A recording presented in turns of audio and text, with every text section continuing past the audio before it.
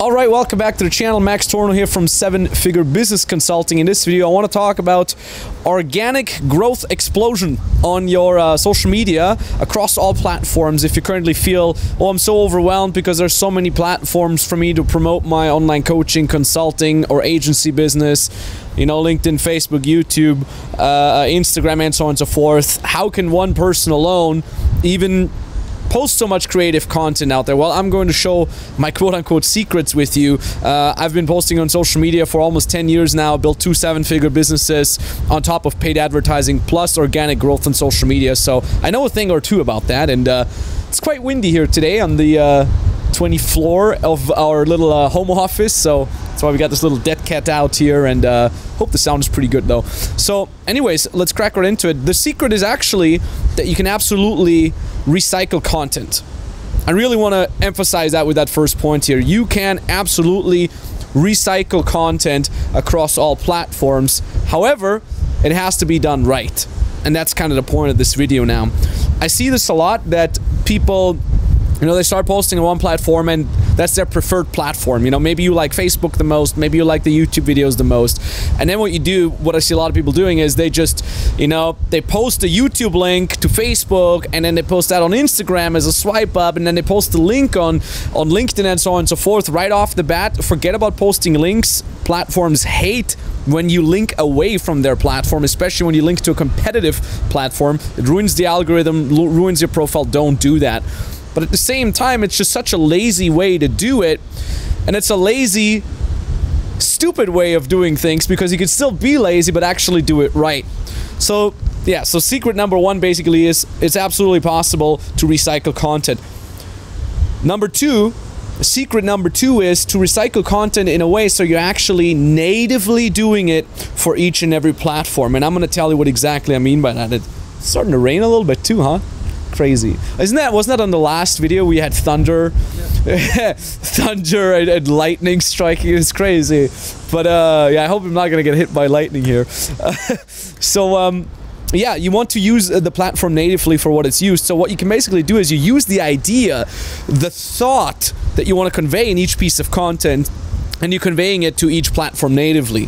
So funnily enough, I've literally made this content that I'm giving you right now via YouTube video also via a Facebook group post, for example. So I posted in a third-party group, and I posted it as a simple text-based post, and then just had a couple bullet points, an intro, an enticing headline, and, you know, an outro where, you know, wish people I hope they had a great Tuesday or something like that. And I could do the exact same thing, and I think I even did that with a podcast episode, 10-minute podcast episode that is a little bit more on the ranty side, a little less on the bullet pointy side, but it's exactly the same thought pattern. So what you basically want to understand is you want to understand what works best on what platform, and also how scrollable is each and every platform. YouTube is much less of a scrollable platform. People go to YouTube with the intention of watching a video that is on average around 9 to 11 minutes long. People don't have that same intention on Facebook, for example. Facebook is a very scrollable platform, right? How many times are you using Facebook on your phone and you just scroll through it and you're like, oh, here's a post, here's this, here's that.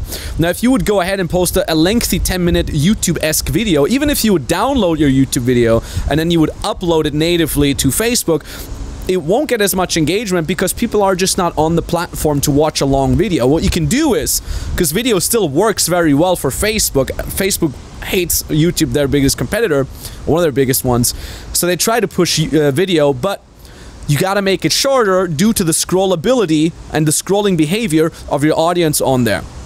What other things could work for Facebook in and of itself is if you just use a text-based post via bullet points like I've explained above.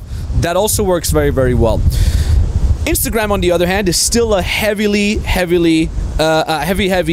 image-heavy platform.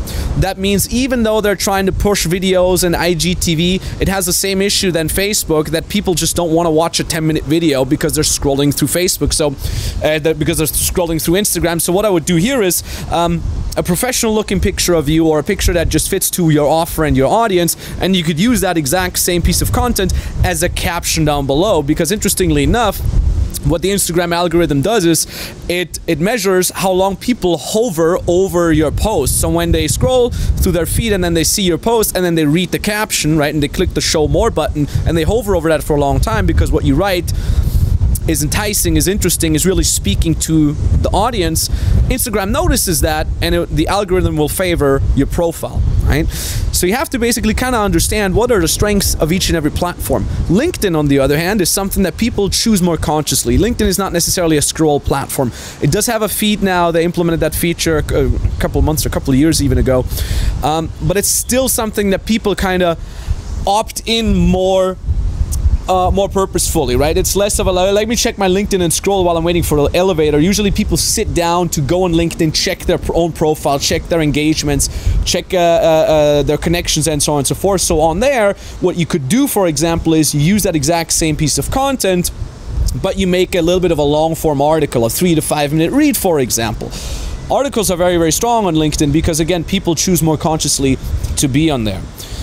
So yeah, this is literally my lazy man's guide on how you can use the same idea, but at the same time not recycle it in a less effective way, but you're recycling it in a way where you really use the platform strengths to your advantage, and at the same time, you don't have to sit around now and, you know, come up with a new topic for each and every platform. And by the way, before we get to the last point here, if you haven't done so yet, go ahead and check out my podcast. If you kind of want to see, okay, well, how does Max use the podcast platform natively? Feel free to check it out. We're going to link it down below, or maybe show a link somewhere here right there. Podcast is something where I usually go deeper on one specific topic. Again, here, podcasts are a much more conscious choice for people. They don't just scroll around and what podcast am I going to listen to? They go on a podcast platform to willingly listen to a specific type of podcast. So in a podcast, you can go deeper on a specific topic. On YouTube, I always kind of tackle surface level. I give 2, 3, 4 tips, right?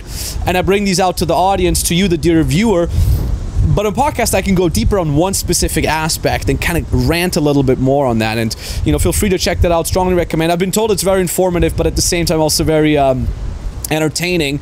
I also often have our business partner Nikita Gunkowicz on there to kind of share his perspective from a little bit of a sales / COO perspective. So I highly recommend you checking it out. So yeah, basically, you can absolutely be quote-unquote lazy with posting on your social media. And the cool thing is, once you really mastered the way of posting on each platform, and once you've really seen the patterns, you can systemize your approach for that. And then later on, as you're getting a social media team, you can actually instruct your social media team to take out that specific content and adapt it to make it native for each and every platform. So at this position where we are right now, we're making multiple 7 figures a year.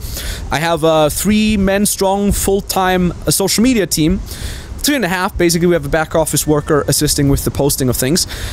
But they're, for example, instructed with internal trainings. They're automatically being trained for that, of like, you know, take the podcast, edit the intro and outro in it, cut out the most important 15-second segment, create an Instagram story from that, and so on and so forth. You could take that idea even further and you say, okay, you hire someone who literally just distills their YouTube videos into articles, summarizes them nicely, gives them cool headlines, does a little bit of copywriting magic on top of that, and then releases those. So theoretically, you can absolutely scale that, but at the very bottom of this has to be your understanding of how these social media networks are working and how you can actually leverage their strengths. So ultimately, if you want to know how to exactly grow with your own social media accounts in a way that you don't just attract a bunch of people that are not in your audience, but actually how to attract an affluent audience, and how to have that affluent part of your audience actually engage with what you're posting so they want to become your client, then I invite you to watch my free training video over on my website. That will teach you the exact 5 steps that you need to know